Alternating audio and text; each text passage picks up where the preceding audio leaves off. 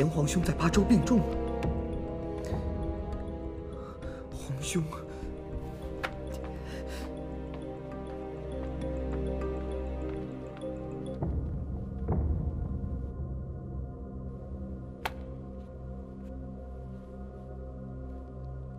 皇上，你说怎么办？儿臣全听母后的意思。你就不能称自己是一声朕吗？我听说皇后与皇妃都搬到东宫里去了，难道就不能搬到后宫里来吗？他们说就在东宫安静些。也是的，儿媳妇怕婆婆，可如今已经当上皇上了，就得像个皇上的样子。儿臣明白。母后，贤皇兄他病了，是不是把他接回来洛阳医治啊？不必了，就派一个人到巴州去看看。我看他是装的。皇上，你派秋神记去，他的马跑得快。儿臣遵旨。记住，你不是臣，你是皇上。朕立刻去传邱将军来。大哥，扬州这边我们的人手都准备的差不多了。好，此事务必要机密，千万不可泄露半点出去。夜长梦多啊，徐大人。且等巴州那边的消息。徐大人，去接太子贤的人都走了吗？昨日已经离开扬州了。太好了，等接到了太子贤，我们就可以号令天下了。臣秋神记参见太后娘娘。又要让将军辛苦了。没事，背着的马跑得快。这次派你到巴州，替我看看贤皇子，看看他是不是真的病了。是。顺便再问一下，扬州是不是来过人？都是些什么人？都说了一些什么？是。让他好自为之吧。臣明白。给他带点什么呢？就带一坛酒吧。把这酒递给他。听说这龙膏酒黑如纯漆，饮之令人神爽。让他慢慢的喝，好好的喝，喝了不要糊涂就好。把酒盛上来。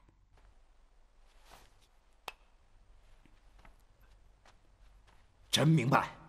去吧。臣告退。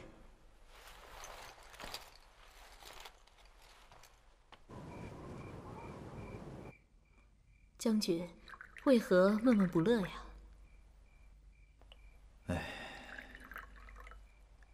这趟差不好出啊。怎么不好出了？愁成这个样子。太后命我去看望贤皇子，还要我带一坛酒给他。一坛酒？是不是鹤顶红啊？太后是想杀了贤皇子？啊，说不准啊。听说现在有好多人都想拥戴他，要起兵造反呢。那酒呢？放在公事房了。哎，怎么不带回来尝尝不就知道了？这是什么话呀？要是鹤顶红怎么尝啊？喂猫啊，看他喝了死不死就知道了嘛。都封了盖了，怎么能打开呢？那太后跟你说什么了？太后说，这龙膏酒黑如纯漆，喝了令人神爽，让太子慢慢的喝，慢慢的想，只要别喝了犯糊涂就好。还说什么？还说，还让我问问贤皇子，扬州有没有人来看过他？如果有，都是些什么人？都说了些什么？那你怎么说呀？我说，臣明白了。你明白啊？你明白什么了？敲锣听声，听话听音，这分明是太后让你逼杀贤皇子呀！啊？不会吧？你想想，太后能跟你说明白她要杀他吗？她明明是借你的手要杀了贤皇子呀！这如何使得呢？杀一个皇子？杀了他，不是谋反的人没有借口了吗？一谋反，打起仗来要死多少人呢？太后杀一人而保江山太平，了不起啊！值了。不会吧？她不惜杀自己的儿子，保天下太平，谁能做得到啊？哎，你说，哎，我说你叨叨的说的真的假的？这要是杀错了呢？你是真不知道还是假不知道啊？啊，这贤皇子不是太后娘娘亲生的，而是韩国夫人生的，要不然能废了他赶到巴州呢？杀了他也就……你等会儿，不，这贤皇子也没犯什么罪呀。不行，不行，我不能杀他，我不能杀他。你不杀他，那你就死定了。人家一旦抬出贤皇子来，打着他的旗牌造反，那大军逼近洛阳，到时候太后第一个想要杀的就是你秋神祭，那我不就成寡妇了吗？不会吧？不会吧？你就知道不会吧？听我的，就这么定了。要是逼得急了，你就让贤皇子交代有没有跟扬州的谁一起造反了，接着就逼他喝了这龙膏酒。要是坛里装的不是鹤顶红，好了，没死人，就说明太后没想毒死他呀，这样就没你的事儿了。嗯。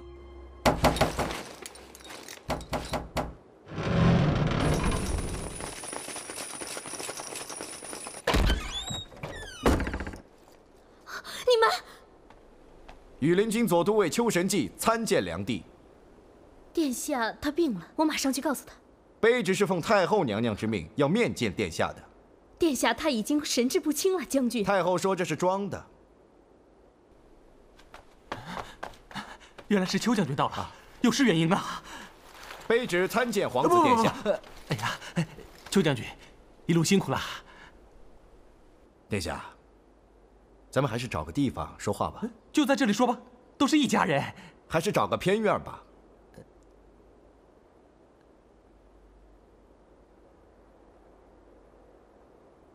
殿下，太后非常惦记您呢。哦。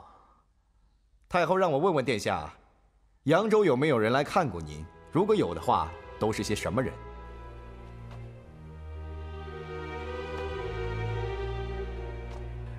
殿下，我已经不是什么殿下了，庶民一个，现在也只有国公爷还来看我了。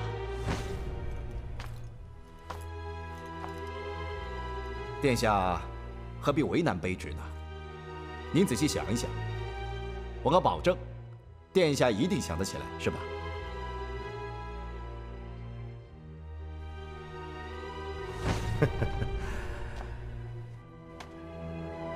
我先游遍这巴山蜀水，等玩够了再去。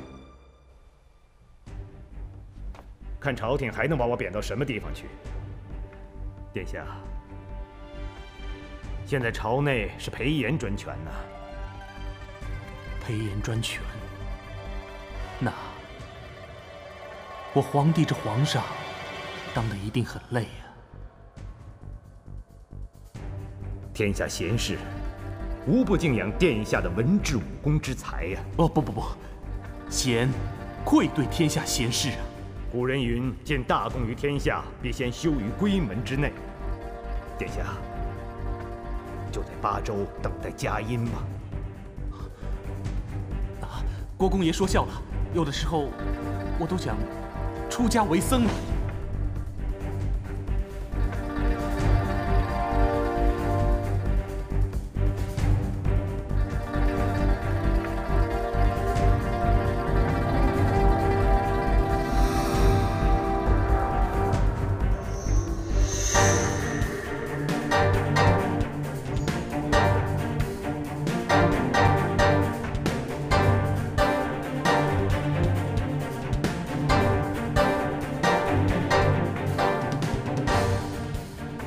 殿下还是说了吧。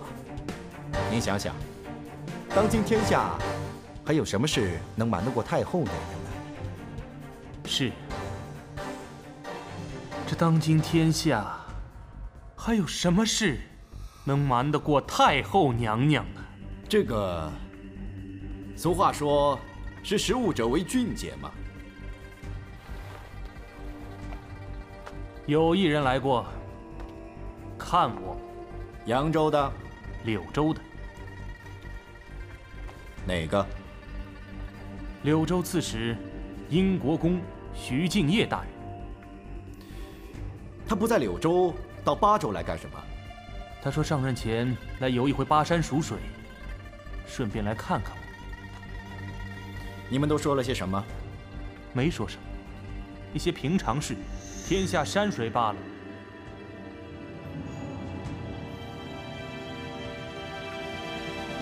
不会吧？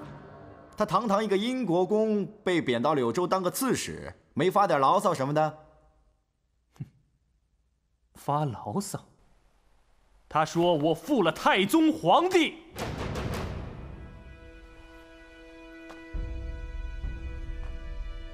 是不是有些荒唐啊？哼，鬼才信呐！不信就算了。殿下，实话跟您说了吧，现在扬州等地有人串通谋反，准备打的就是您的旗号。邱大人，话不能乱说。您现在看到的我，已经是半皇子半囚犯了。那殿下还是听卑职一句话，就老老实实向太后交代了吧，不然的话就死吧。邱大人，你说我就这样活着，有什么意思？是，谁都没意思，可谁都想活着，就这么回事吧。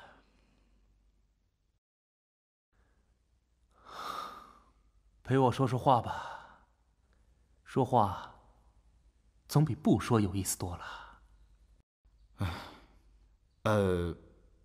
卑职和兄弟们还没吃饭呢。那就请便吧。吃完了，麻烦邱大人帮我带一封家书给我母后。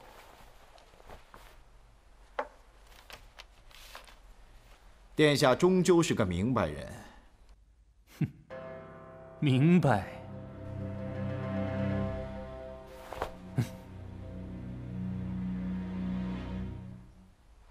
卑职告退。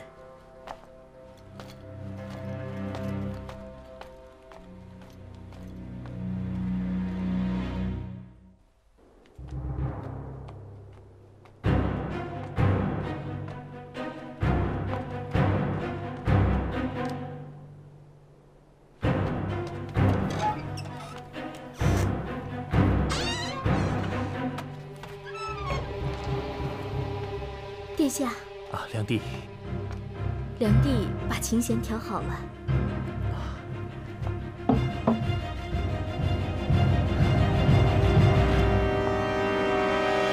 那弦就为梁帝弹一曲吧。殿下，心哀听不得琴声啊。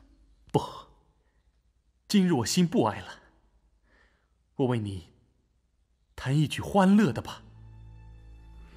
好。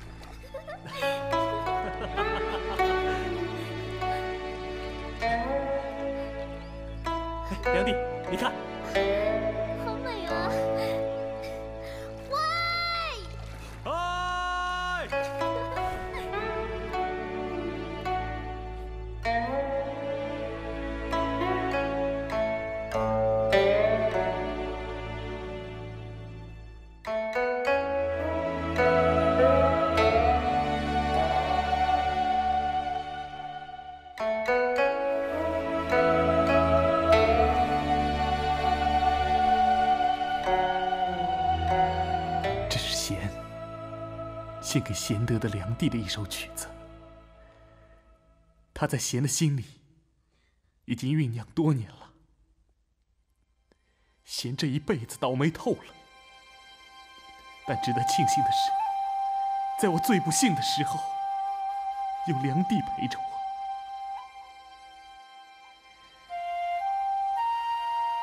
你美丽、温柔、善良，有你陪着我，贤一生足矣。妾生是贤的妻，死也是贤的妻。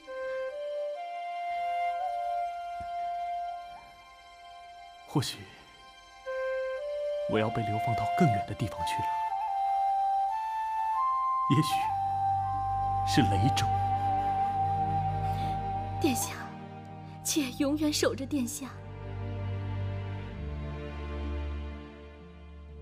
空有爱怜意，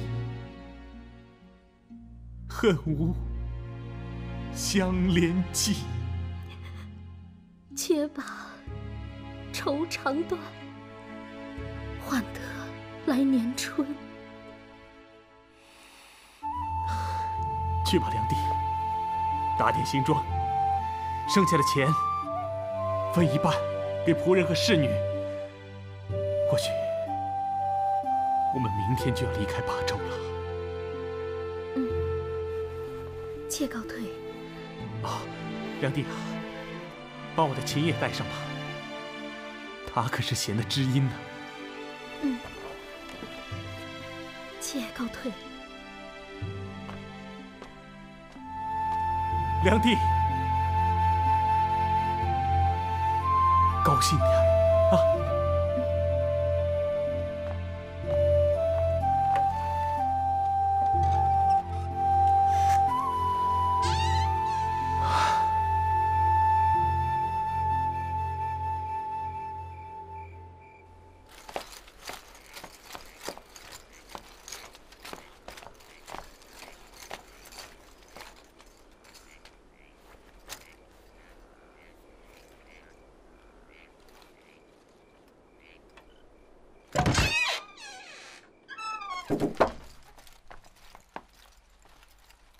殿下，写好了吗？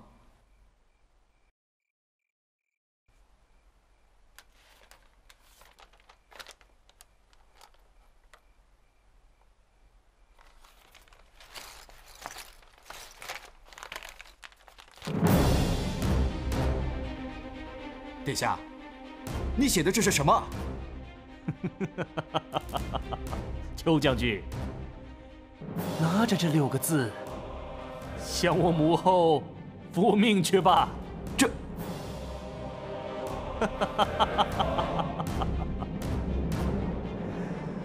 我李唐的天下，永远是属于太宗皇帝和他的子孙们的。殿下，那卑职可就不客气了。哼，那就来吧。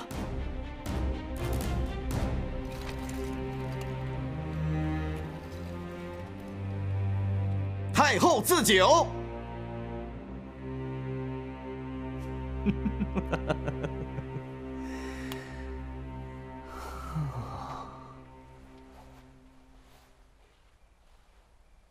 是鹤顶红吧？殿下喝了就知道了。难道我怎么死还要听他的吗？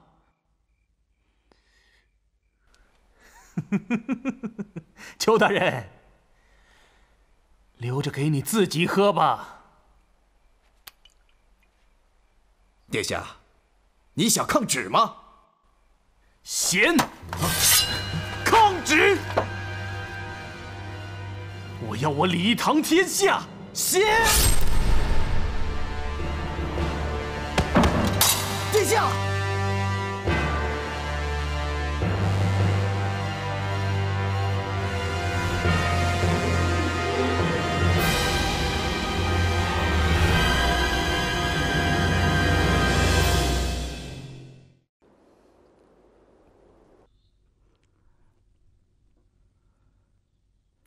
你秋神记逼杀了贤皇子，你好大的胆子！娘娘，臣让殿下喝了这坛酒，说这坛酒是您赐给他的，他不喝，拔了臣的剑就自刎了。臣想拦着，可来不及啊！臣得抱着酒坛子。这么说，我赐给他的这坛酒是毒酒，是鹤顶红吗？秋神记，我令你把这坛酒当着众大臣的面喝了。喝了。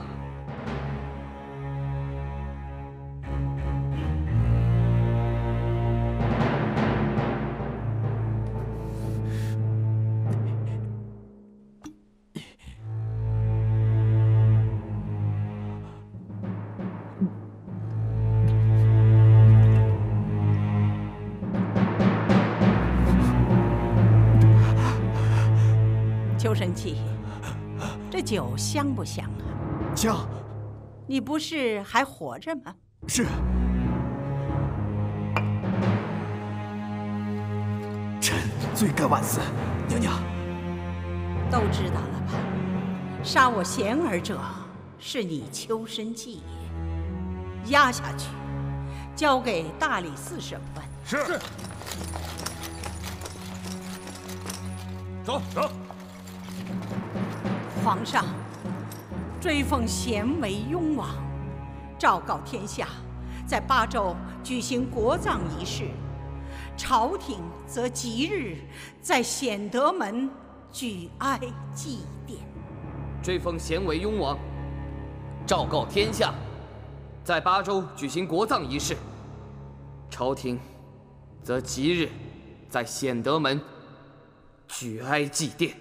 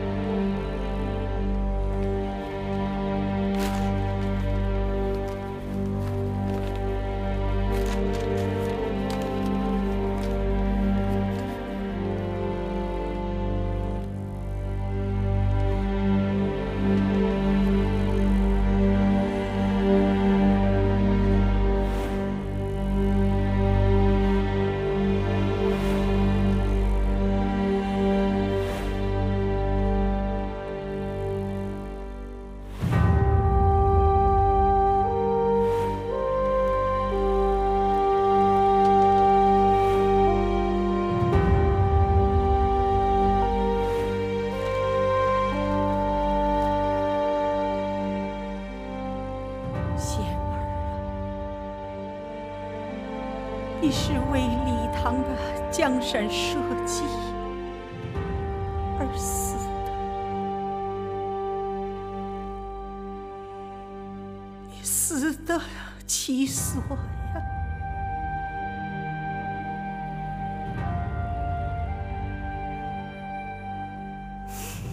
你死得其所呀！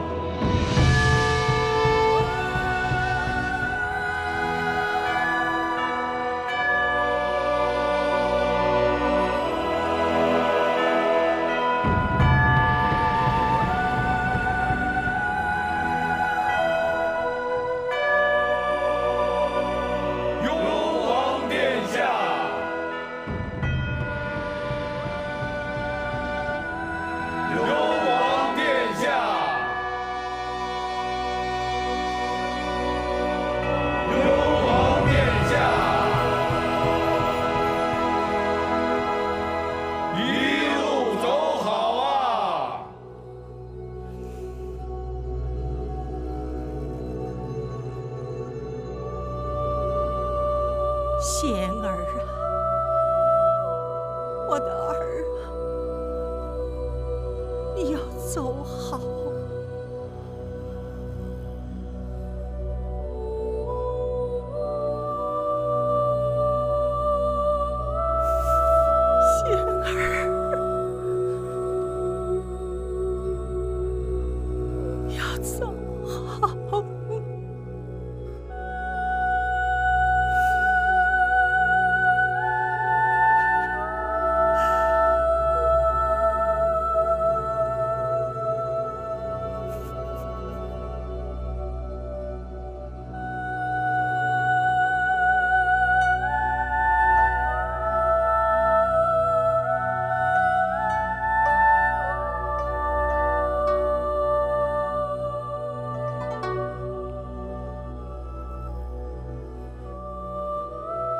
种瓜南山下，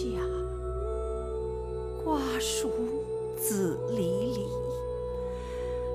一摘使瓜好，二摘使瓜稀，三摘犹为可，四摘报万归。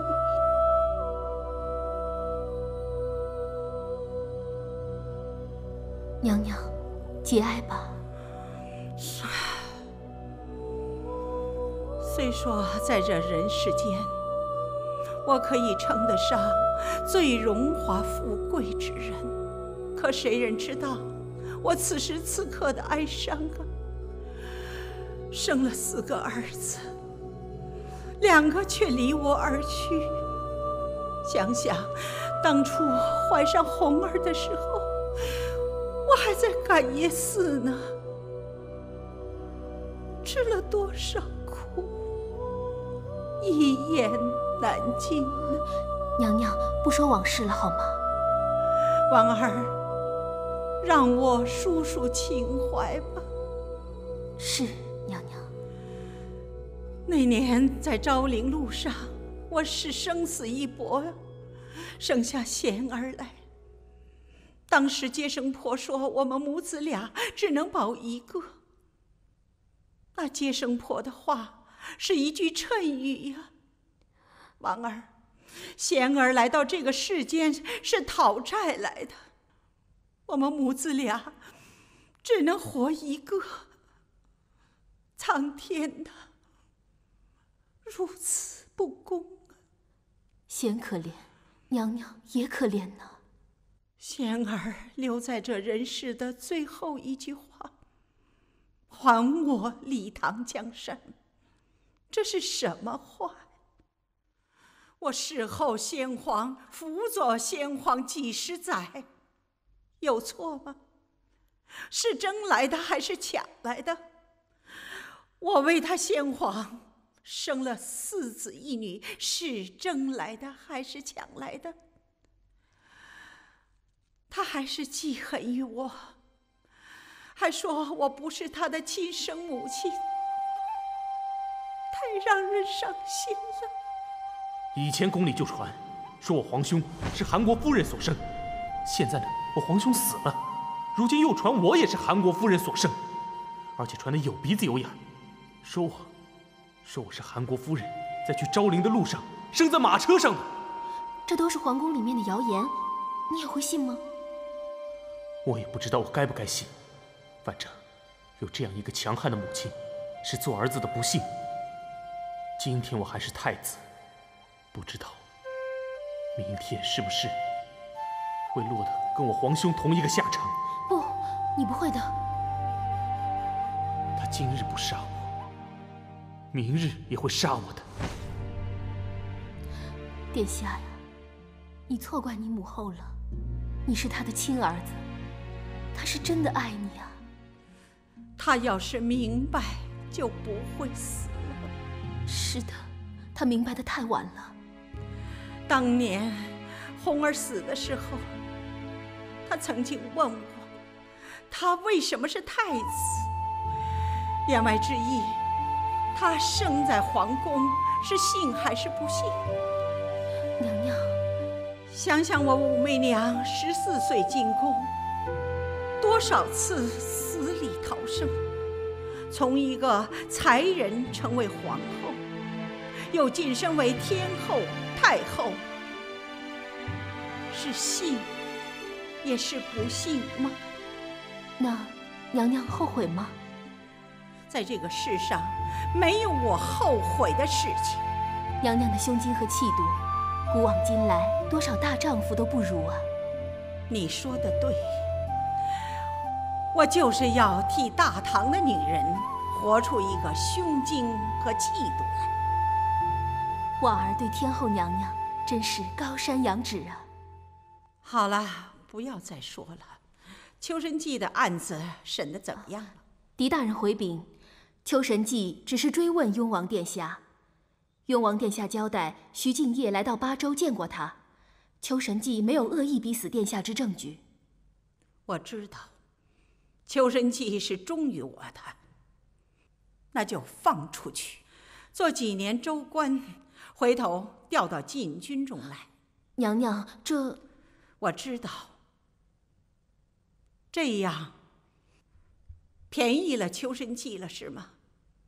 那贤儿就白死了，是吗？我只是觉得，天下人会这样想吗？那就让他们去想吧。如今贤儿已经死了，人死不会复生，这都是天命啊。重要的是，活着的人要继续做下去。秋神记他是个能干而忠心的人，我不能为了发泄悲痛而杀死了他吧。婉儿明白了。婉儿，拿出点气概来。刚才还说我们大唐女人的胸襟和气度呢，这就是大唐女人的真正的胸襟和气度。武媚娘啊，武媚娘，你这个妖后，你以为杀了太子贤，我们就没有拥立的皇帝了吗？现在天下人都知道太子贤是他杀的了，他是天下第一个恶妇，天人共愤，人人皆可诛之，他将死无葬身之地。死了个太子贤，还有庐陵王。对，我们就用庐陵王，准备起兵。且慢，太子贤一死，武士必在朝廷有所动作，我们千万不能走漏了风声，一定要准备充分再起事。骆先生说得好，我们现在处于劣势，最好的办法就是朝廷里面有人能里应外合。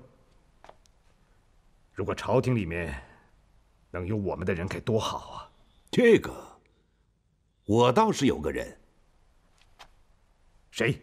薛仲章，当朝的监察御史。薛仲章，这个薛仲章可是裴炎裴大人的外甥啊。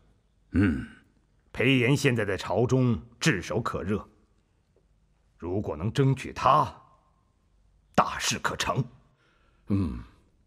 要想争取裴炎，可先争取薛仲章。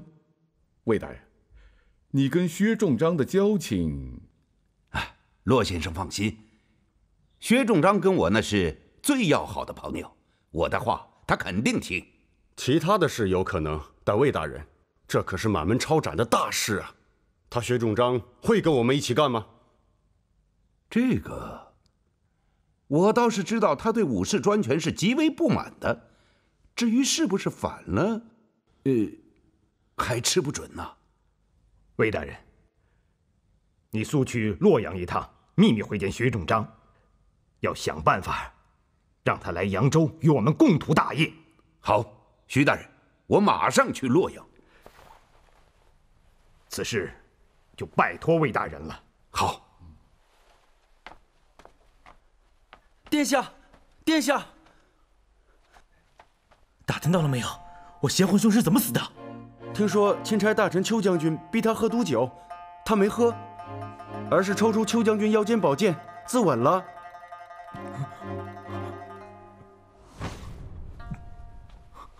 殿下，殿下，你们怎么吓成这样了？听说扬州有人要举兵造反，要拥立殿下为皇帝呢。真的啊？快去，把所有门都关上！快去！是，不要让任何人进出！快去啊！快去！裴爱卿，今日有什么事要启奏吗？臣想问问太后娘娘，皇上他怎么了？皇上龙体欠安，这几天就不上朝了，一切有我在。啊，是，有太后娘娘在就好。是吗？有些人心里可不是这么想的。那你裴爱卿是怎么想的？太后娘娘说的是，听说扬州有人在准备谋反，裴爱卿你怎么看？太后娘娘，臣以为这兴许是谣传吧。中宗皇帝废为庐陵王，必有人心怀不满，寻机生事。废掉显儿，立淡儿为帝，这可是你裴爱卿的主意。是臣的主意，臣也是为了大唐的江山社稷嘛。裴爱卿啊，我知道你的忠心。新皇年轻，从小在宫里头娇生惯养，要他来亲自处理朝政，还得费点时间。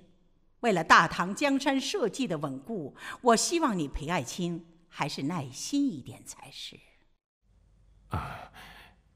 太后娘娘，臣明白。魏大哥，你我可是好兄弟啊，有什么事要小弟做的，你尽管吩咐。啊，薛老弟啊，兄弟我找你不是为了自己的私事，完全是为了大唐的天下呀。魏大哥，此话怎讲？当今天下，请问是谁家的天下？魏大哥，谁做龙庭，自然是谁家的天下了。哎呀，薛老弟，你就别跟我绕圈子了。其实人人心里都明白，中宗皇帝莫名其妙的被废，新皇登基，朝政却掌握在太后的手里。今天的天下，已经是武家的天下了。魏大哥，说实话，武士想夺我大唐的社稷，小弟我心里也不好受啊。就是现在苦于没人领头啊。现在有人领头。谁呀？徐敬业。是他？我们已经在扬州聚集了一批志同道合的人，随时准备起兵讨伐武士。徐大哥差我来见你啊，就是希望兄弟你也加入进来呀。原来如此。薛兄弟，你干不干？干！我等都受皇恩，岂能眼看武士夺我大唐江山，坐视不管？好啊，真是好兄弟啊！来，干了！你就是朝中第一重臣。徐大哥的意思是，如果能够里应外合……不，魏大哥，我们这可是谋反。虽说我舅舅也对武士多有不满，可眼下还不至于走上这条路啊。再说了，万一他要是不肯合作，那可就坏了大事了。好，我知道了，你先回去试探一下你舅舅，别勉强他。最主要的是，你要争取马上来扬州，我们一块儿起事。这个没问题，魏大哥，我是监察御史嘛，明天我就请我舅舅帮忙上奏，让我亲赴扬州办事就成了。好，就这么定了。好。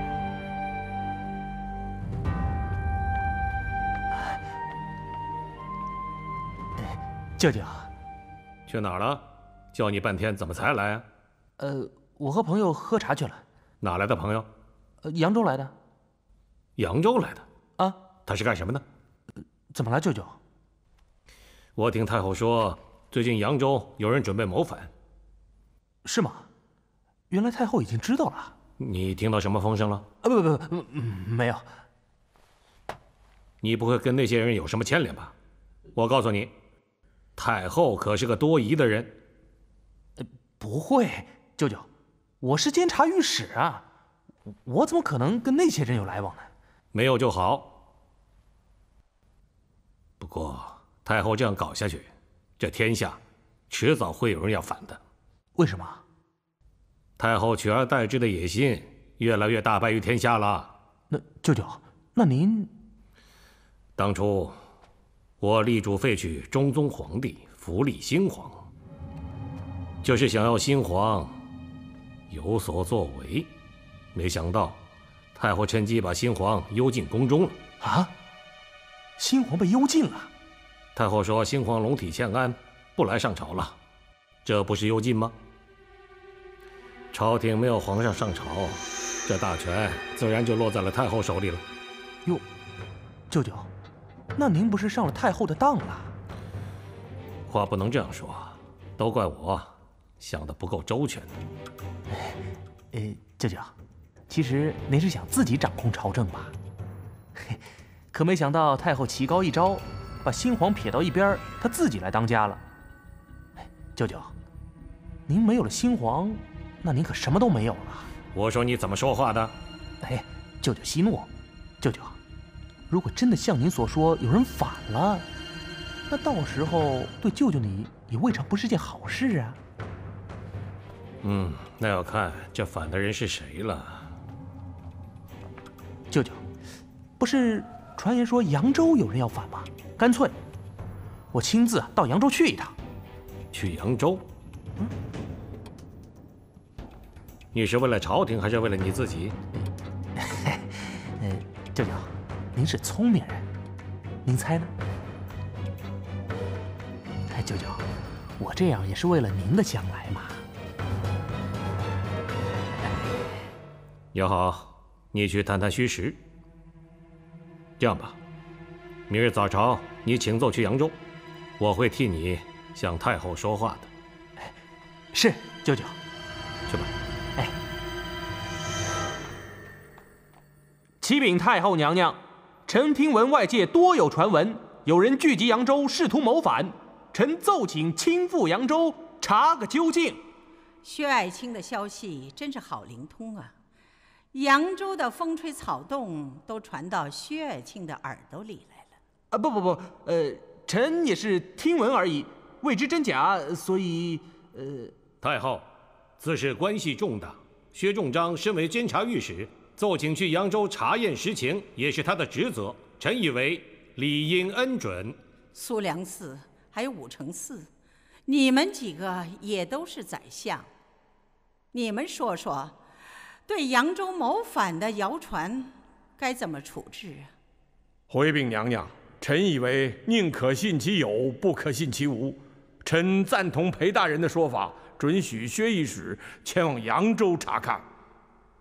那是，臣完全符合苏大人的意见。既然你们几个宰相都这样说了，我也是这个意思，那就请薛御史辛苦一趟了。谢太后隆恩。薛御史奉使去扬州，望火速查明情况，随时禀报于我。请太后放心，扬州城内有任何风吹草动，臣都会及时向太后禀报。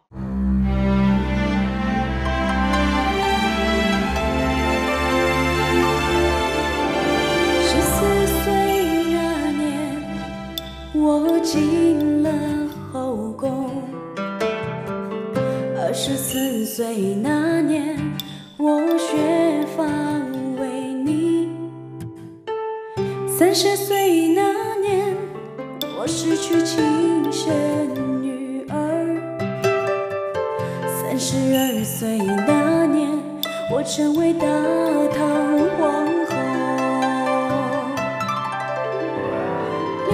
61岁，我失去儿子，流放了3儿子，囚禁了4儿子。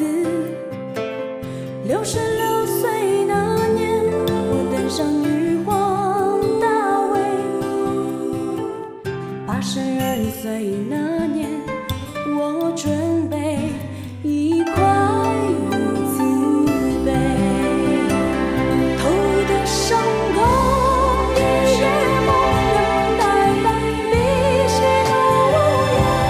我